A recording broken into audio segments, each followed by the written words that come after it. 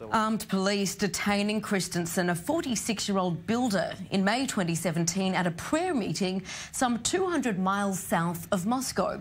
Christensen had pleaded innocent, saying he was exercising freedom of religion guaranteed in Russia's constitution.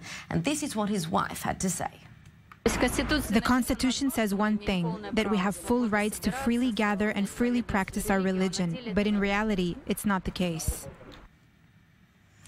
And the Jehovah's Witness Israel representative, Alex Fredrickson, joins me in studio. Alex, great to have you with us. Thank you for having me. So, what do you make of the fact that Russia has classed Jehovah's Witness as an extremist group?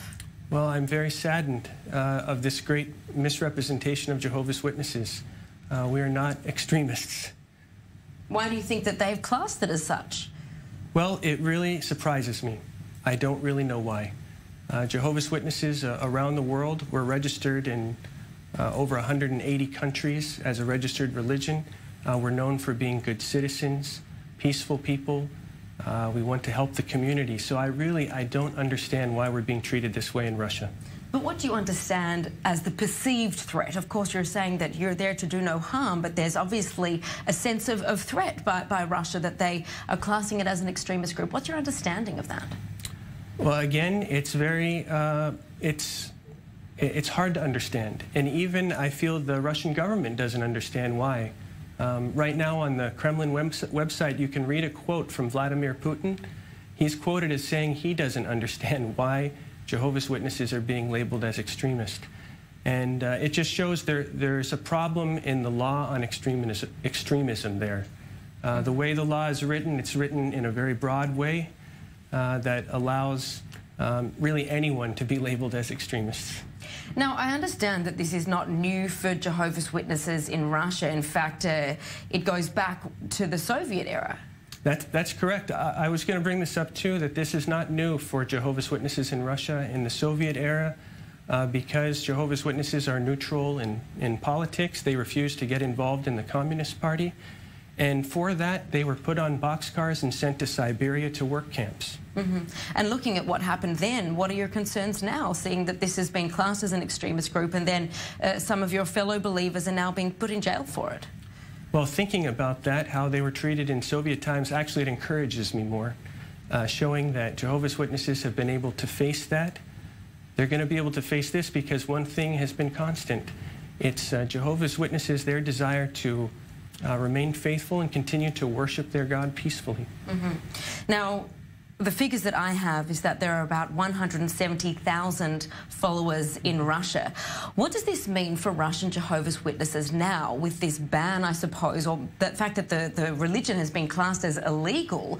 What will this mean for their ability to practice their faith? It's very difficult. For one thing, all of our properties that were used for meeting together for worship have been seized. That's tens of millions of dollars in property have been seized by the Russian government. So they're not able to meet in large groups. They can only meet together in small groups. But in addition to that, in addition to Dennis Christensen being imprisoned, there's others that are in house arrest. There's ones that their travel documents have been taken, and so they're not able to leave the area, all because they're being labeled extremists. Additionally, there's been many raids on homes and searches on homes. I think over 260 families have experienced raids on their homes, sometimes in the middle of the night. Imagine this.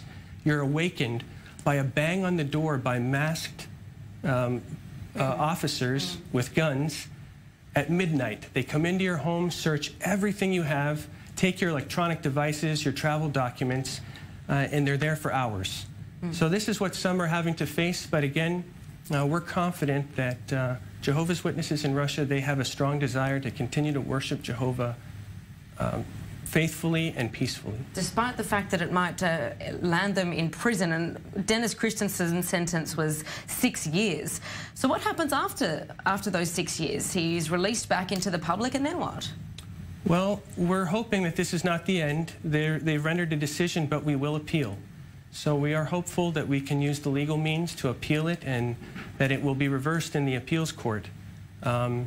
But if not, we have confidence that no matter if you're in a prison cell, you're in a home, or you're in a larger gathering, you can continue to worship God wherever you're at. What does it mean for a Jehovah's Witness when you say you'll continue to practice your faith and continue to worship God? What does that mean then? Well, it's the most important thing. God deserves all the praise. In Soviet times, they continued to meet together to read the Bible and pray, and so they'll continue to do this in Russia too.